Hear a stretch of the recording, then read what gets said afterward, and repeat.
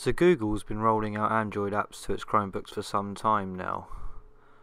My Asus C201 still doesn't have it officially supported, but using some terminal commands I've been able to enable it and install some apps. The only issue with doing it this way is I have to retype in the commands every time I shut down the computer and restart it. I've been keeping it on for a couple of days, just letting it go on to sleep. But I've been having some fun playing around. Netflix seems to work fine. Downloads are working fine. And it seems to just open in full screen on mine, and there's no resizing to be done.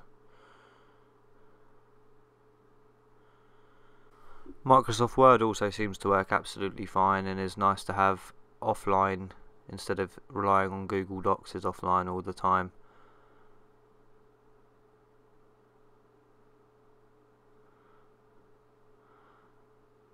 Snapchat also works, although the camera orientation is wrong and I don't see a way to change it.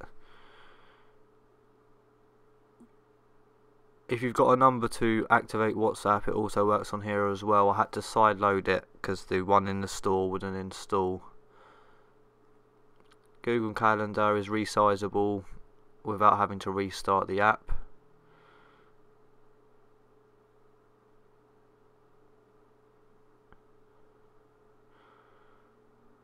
But then there's a lot of other applications, Spotify being one of them, where to resize the window you have to restart the application over.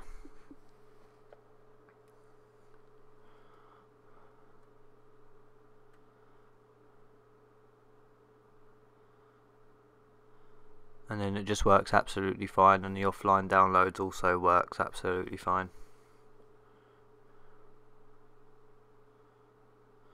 Okay, we're going to run Antutu benchmarks just to get a score on this Chromebook. It's going to be quite low because this is quite an old low powered Chromebook. This is sped up, or really it didn't go this smoothly at all, it was quite stuttery.